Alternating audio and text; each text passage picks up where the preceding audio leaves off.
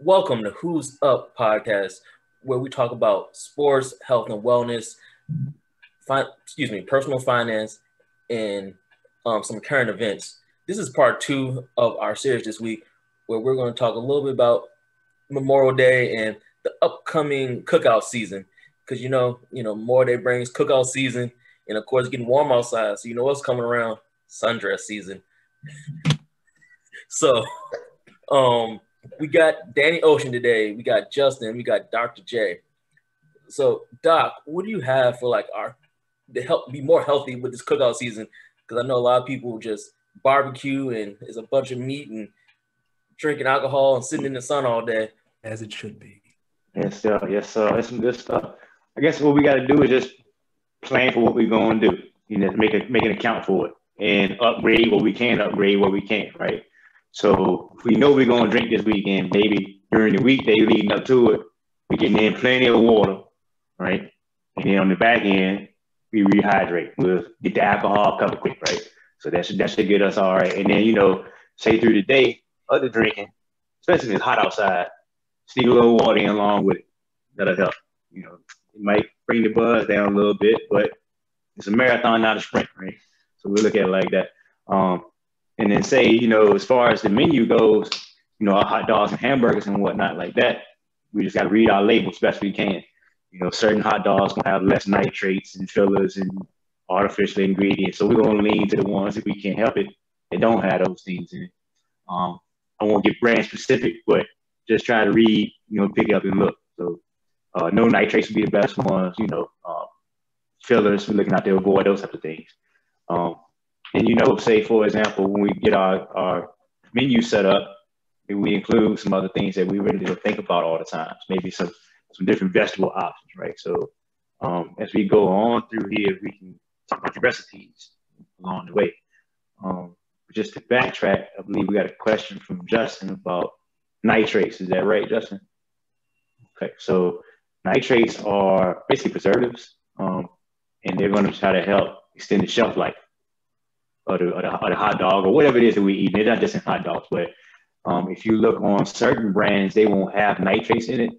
They may have celery extract or celery juice as a preservative. So that kind of, not to get on a soapbox, but it gets to the point of certain things that, like talking about organics and inorganic and all that type of like fertilizers and all that type of stuff. You can see that certain things you won't notice a difference in the taste. And it might make you think, why are they adding all this stuff in? And other things you notice that there is a distinct difference in the flavor. So then we can kind of go in that direction. I guess before I go too much further along, I want to open it up though. We got any other questions about, say, the meat process of it or the alcohol of it before we go down the vegetable pathway? I do. As a person who is a fan of making my own like burger patties, like I don't like buying the frozen stuff because there's so much processed and stuff in it. And there's usually not a big price difference, right? Like if you like a frozen pack of 8 burgers is probably the same price as a pound of ground beef. Are there any other way that, like other God, I had the question and the question is now gone. Processed burgers and hot dogs, like are there more like healthier options of them? I mean there's no healthier. You can't make your own hot dog. So you can. Right. Well, yeah, you can. Some people, they make their sausage. They got the means to do it. If you want, but now you take up that time and convenience. That's what we're paying for. Right. So, I guess go back to your point. You got like the fresh ground stuff. You make it yourself. Then you got a chance to control how much sodium going in there, how much seasoning going in there exact. And you're gonna taste better too. So not to steal a recipe from the homie, but the Drake burger is what we call it. It's the best you ever had. I got shout out to Chardo. So you take your seasoning. I'm not gonna tell all the secrets, but you season it how you want it. You want to put cheese in there, you can, but you mix it all together, and bam. And when you put that hand to it, you put love in there too. That you can taste that in the feet. Man, you reach out, you're sitting there. But you can put your onions and your peppers on the inside of the burger patty too, and all that stuff will taste better. And then a lot of the seasoning we're using is actually good for us. We just don't realize it. And they can pack with antioxidants and fiber and all types of stuff. We got some more questions. I think you had a question, Justin. Yeah, I got one. So if we're gonna be drinking, what kind of are there meats that are better to maybe absorb the liquor, the beer? Like, are you saying that are there certain foods that you say like, all right, if you really gonna be drinking for real, eat a heartier burger, or you know what I mean? Like, what kind of foods will kind of, I guess, slow down the alcohol to your system? We sat back to the bread, so they help soak up. So we got the buns and that type of stuff. But you definitely want to have something on your stomach. And then your fruit's gonna be a good friend too, because they're gonna help with the hydration.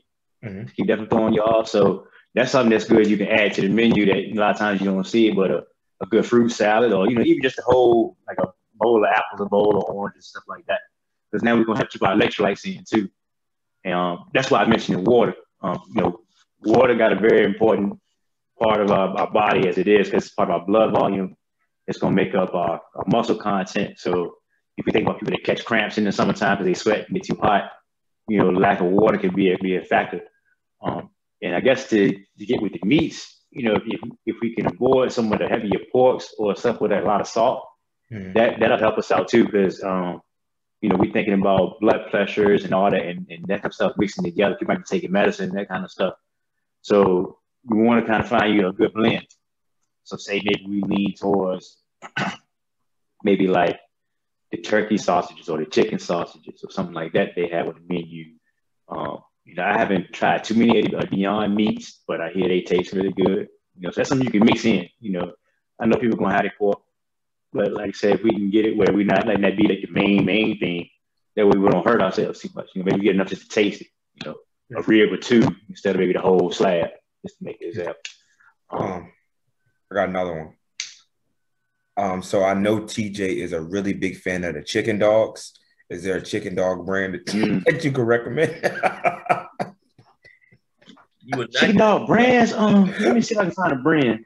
Not one in this house. Not no chicken. Because I know 100% beef. You don't know, but chicken dogs slap though. Like chicken dogs are really good. No, seriously. Like I eat chicken dogs. Like they slap. Chicken dogs are good. Like chicken dogs or chicken sausages. Because I had a chicken sausage, that's all right, but not no chicken dog. No, they have chicken dog. No, I've had a chicken hot dog. It's good. Now, the thing about brand, but the thing about chicken hot dogs is like you got to buy a high quality one. That's the thing. All right. No, yeah. Turkey dogs, they good too. I never had a turkey dog. Turkey dogs, all right. I like the Oscar Mayer ones better than the ball parts, but they all right. And, Nathan, they still hold weight, but like if you say uncured and minimally processed, that's the way you're looking for, because you got all the sausages just the same way. Then Danny Ocean up there smoking and grilling, so you got the whole turkey we smoking now. We smoking deer meat. We can switch it up and get bison meat, all kind of different things. Just make some variety out of it. Or even then we go to get some fish, switch it up a little bit. We got these fish fries going in the summertime, but we can switch up our varieties of fish. We can get bluegill, we can get bass, perch. We can do more than just the same whiting and haddock all the time. Man, who tried to do a fish fry? I ain't been to a fish fry in years. Man. I'm down for it. Somebody. Ooh, come on. I know good sauce. Come on, son. Fred Jet. Some good cornbread. Come on, some cornbread. Cornbread. Hot puppy. Come on, guys. Yeah, let's say cornbread. Ooh, that's a heavy meal. Cornbread, he'll kill you. Look out. They go together. But say, okay, then we got to usually have corn and cob on our side, right? So we can wrap that on the grill, throw them out there. Or one that I made a couple cooks ago and did it again for the Super Bowl this past time. Get like some zucchini squash, cut them up, yellow squash. And you got like your different color peppers, right? The red, orange, and greens. And you can leave them kind of bigger chunks, so you can cut them up fine if you want to, but throw them in there too. And then one time I used bacon. That was for the crowd. If I know they want it, but the other times I use like smoked turkey necks, or you just leave my meat out of it altogether. Just put in some olive oil or something like that. We put all that in there, season down really good, basils, oreganos, peppers, and whatever secret sauces, ingredients. Seal them up tight. Let the charcoal talk to it, or let the propane talk to it. Excuse me, can't hear. Taste the meat, not the heat, but all that type of stuff go on. And when it's done, oh man, wham! It hit you right in the mouth. It'd be so good. And then you're getting fiber. Asparagus is a good one in there too. I haven't tried that personally, but I heard that's a good one. Yeah, I know. Especially if you take me wrap me in that bacon. Yeah, no, another That good defeats idea. the point. Like me making burgers. Back to what Danny Ocean saying about making his own burgers. I usually take like a pound of like lean turkey meat, like ground turkey, then a high fat content of beef, ground beef, and mix them together. And most people don't even know that they're not eating straight beef. Whoa. That sounds like a violation. It sure does. That sound like But it's I'd be kind of pissed at you. Be serving me half beef, half. They cook at two different temperatures. Like turkey has to be like 170, 165. Beef, that's well done. It is. You made me one of them burgers, I'm TJ. eating a true You eat well done burgers in these streets, T. That's how good it tastes. You ain't even know it. I have a feeling it does not taste good at all. Beef at 165 degrees, anything is not good. Oh man. All right, but you know what? I'll try it. Like, I trust you. I trust your skills. If you say it's good, I really lean to like 98.2. Mix it. You can do the same thing as you do like making meatloaf. Just mix them together. You know what I'm saying? Just so you're not eating so much fat and dark red meat all the time. So And my mom put me on to this. Like when you go to cookouts and stuff, she'll be like, get your sides first, then get like your meats and stuff. Cause like most times your sides gonna be like your mixed vegetables or greens and stuff like that. Cause like most people get hamburgers, hot dogs, and also they ain't got no room for the sides, so you leave all the healthy stuff still at the table just because you don't have any room on your plate. So if you flip it around and start the other way, you end up your intake would be a little bit better with the vegetables. But so your mother disrupts the whole rhythm of the line by starting at the right end instead of the left, because you usually walk left to right. So she get her plate, cut the line, walk all the way to the end, and walk in reverse. Oh no! See, that's the thing. So your mom was a menace. Yeah, that's some. Nah, she a killer too. That's some killer stuff. This is where you messed up at. My mom gonna set the table up the other way around. So she in charge. So she light years ahead of me. Okay, yeah. my bad. Yeah. I didn't mean to be disrespectful. Please don't hurt me. All that stuff until you get to the end of the table, because my mom she looking out for everybody. Okay. I got a question for anybody. This one's for anybody. Do y'all have a good recipe, like one good recipe where you say, all right, I'm gonna put my money on this, and if I tell people I know how to cook, this is the one recipe. Do y'all got? I know I don't be cooking like that for real, but I figure y'all would. So is there one recipe that you would like to, tell our viewers about? Oh, I got 3 of them. I make the best ribs, chicken, and chicken wings on the planet. Come holler at me. I'll smoke a whole. Yeah, we link. I'll smoke a chicken for all of us. Y'all say the word. Okay. So which one? So give one recipe, I guess, for your chicken wings. Let's do chicken wings. I would kind of give us a little start to finish almost. So first, the most important part about chicken wings are the type of wings. I buy organic wings because I have tasted the difference between the organic wings and then just the big steroid wings that you get frozen or from a supermarket that aren't organic. Like the taste, the wings might be a little smaller, but the taste is. And then for seasoning, we got salt, pepper, garlic powder, onion powder, smoked paprika, a little chili powder, a little red pepper flakes. And then if you're really feeling froggy, you might throw some cumin in there. I usually don't. That's if you're feeling froggy. Set the Weber up for I have this thing called a vortex. It turns your grill into a hot air fryer, essentially. It burns like 600-700 degrees. Put on the grill, 7 minutes, flip them, 7, take them off, sauce them, put them back for 5, so the sauce is set. Okay, when you say sauce, what kind of sauce are you putting on there? It depends. Like sometimes it's barbecue sauce, sometimes like Lidl, low key, Lidl has a great sauce. Like they have like a great sauce profile. Like they have a Nashville one that I enjoy using. It's spicy. Barbecue? Yeah. It's like a vinegar based sauce, like a Nashville sauce. Yeah, man. Like that stuff. On a burger too? Oh, I've never put on burger. Like I just put them down there. Okay. Man, did it yesterday. Turkey burger on both sides of it. Okay. Yeah, Lidl low key got some of the best sauce in the game. Yeah, man. Okay. What about you, Doc J? What you got? Oh, just to piggyback off of what Danny Ocean was saying on his recipe, he mentioned he uses paprika. just want to touch on that for a second. That is good for your vision. It's good for reducing inflammation because it has capsaicin in it. It's also good to reduce your cholesterol because the capsaicin and all that type of stuff is good to help clear out your circulation. It's got some antioxidants, and it helps with keeping your blood sugar spiking up and down. Cumin does a lot of the same stuff, and also is good for reducing inflammation too. So when I'm getting to your recipes, they can be medicine, not just flavor. To give you a recipe that I like to use, I go with, oh man, I don't want to give away trade secrets, so maybe we'll go with a little cabbage, right? Red and green mixed together. And put the smoked nuts in there with them. That much vinegar. I mean, just enough to let them know what's in there. Touch of olive oil, red flakes, a little salt and pepper, and some oregano and basil. Let them do their thing. You put this whole pot right on the grill, or you make that the night before and just reheat it when it's time for the cookout. Either way. Okay.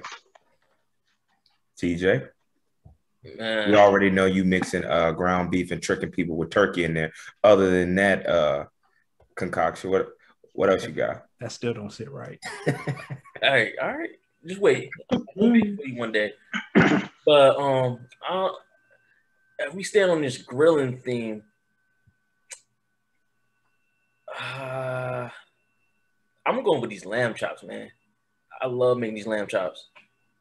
You just can't say lamb chops and then just leave it at that. Like, go on. All right. Well, it's not much to make lamb chops, man. All right. So go and turn your smoker on, right? To me, I let my lamb chop smoke for about 4 hours because it got a bone in it. It's a little long, but that real low. He's only like maybe 200, 225. Okay. But I run with salt, pepper, garlic, what's that stuff? Oregano, and I try to get the I know it's not the healthiest one, but it's the McCormick's Grill Mates.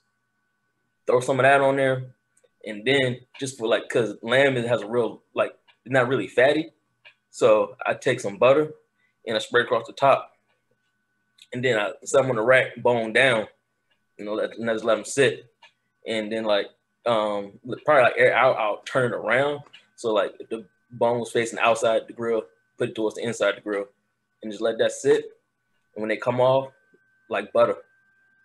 I forgive you for your beef and turkey now.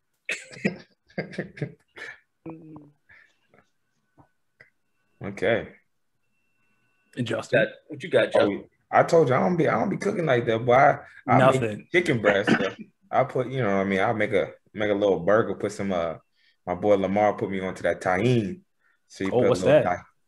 It's almost like a little. I don't want to say it's like a Spanish seasoning, and they got a couple different things in there. Honestly, I don't know. It just looked pretty in the bottle, so I don't crush the burger on it. I tap a little bit, let y'all know it's there. I normally put garlic, salt, and pepper. I do put a little of that Grill Mate seasoning on there. And then I'm a little impatient, so that's something that I'm working on in the grill. So sometimes if they don't be cooking all the way, so I be having to put them back on there. So that's why I won't try to give y'all no recipe or nothing, because I ain't trying to kill them. Hey, ain't nothing wrong with eating a little red meat. Yeah, okay, well if that's the case, all things in moderation. You go. So yeah. I'm scared to ask this question. Do y'all be eating steaks well done? Yeah. No. My steaks medium. No. I don't like red. I don't medium. Want red. Yo, so you just like eating rubber. But I don't be cooking. It depends on how you cook though, because you can be well done. You might not cook on a grill well done, and it might not taste like rubber. But if you just let a steak bake in the oven and have it well done, it's like a slow roast. You know what I'm saying? It's gonna come out tender. Slow roast. Yeah, it does cook it really slow, but to be well done and still be all right. But y'all don't cook it on the pan? If you call fast grill, on the grill on the pan, yes, it's gonna come out like rubber if you because such high heat. Yeah. But other than that, if you just slow cook it, so cook it like a chuck roast is what you're telling me. That or like in the oven, or just even man, have you ever tried some steaks in a crock pot? What's a crock pot? Yeah. No, get a couple get a couple fillets, right? Season them up, butter them up, put a little bone broth in there. Oh, okay. let them jokers soak, and let them cook. And then after they done cooking for a couple hours, then you put, it's called reverse searing. Then put them in the reverse searing is where it's at. Then put them in the pan. You get that crust with some butter and some olive oil. You get that crust, but they'd be well done. But them things be the tenderest things. See, we're gonna need to talk some more because I need to up my game. You talking about reversing? I was like, would you put a steak on the roof of the car and back up? Like, what you doing? Nah, reverse searing is just when you cook it first and then you put in like a hot pan or something to get a crust. So sear first, they'll put it in a hot pan and sear what it's called seal the juices in, and then put it in the oven to finish cooking. So okay. Reverse is doing the exact opposite. When you slow cook stuff, but you still want that bark or crust on it. Okay. Don't forget to let your meat rest for 10 minutes. Yeah, that's true. Do not cut it right away. Yeah. Why? Because all your juices and flavor will leak out as if you cut it right away. Okay. Okay. Then let your beef come up to room temperature before cooking it too. Mm-hmm. Don't take a cold steak and put it on the grill. It scares the meat, shocks it. It gets tough. Ooh, speaking of scaring the meat, that's what the deer hunters tell me. You should not shoot the deer while it's running. You're supposed to shoot him while he's standing still. Really? That way the adrenaline don't get in the meat. Tastes nasty. Damn. Even I watched this bison farmer. He was talking about it. When he take his bison to the slaughter, to the brush slaughter. They do it first thing in the morning when they still calm and they don't scare them up too much. They just ease them on in. We went from steak recipes to shooting deer. But no, Dr. J got a point though, because I read that too. That it's like those feelings get in the meat, those. I guess they're different type of drilling and stuff. Actually, get in the meat, because they saying with like chicken and when they lay eggs and stuff, and they said those chemicals when they get into you can actually have you feeling down and have more psychological issues as well. That makes sense. Went from talking about steak to shooting Bambi. Dang, y'all cold. Well, we can leave Bambi alone. We can get some bison steak. Y'all ever had bison ribeyes before? I've had a bison burger and it's great. That's on the truth, man. Like, so you can do this. This is a good recipe for the ribeye. And if you like the you said bison burger, Matt. Danielle, you said bison burger. That's a good one too. So like, if you take that ribeye and you let them marinate in mango juice or pineapple juice overnight, a little bit of vinegar and whatever season you want, then take them out the refrigerator so you don't scare the meat, like he was saying. 4 minutes, maybe 5 on each side, because bison will cook a little faster than regular steak. And then that vinegar and the acid of the juice gonna cook it a little bit overnight anyway. You might just take the fork and look at it and start to fall apart. I'm trying to say good stuff. Well, that sounds very good. Well, I hope all y'all enjoyed this week. Hope y'all got some good ideas to go try on the grill this weekend, because I know I'm gonna be on the grill this weekend. It's Memorial Day coming up. I'll definitely be out there cooking something up.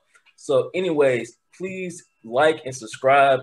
Please follow us on Instagram. And also, if you have any questions or you want to hear about any topics, please email us at 1-800-WHO'S-UP@gmail.com. Thank you, and look forward to seeing y'all again. We out.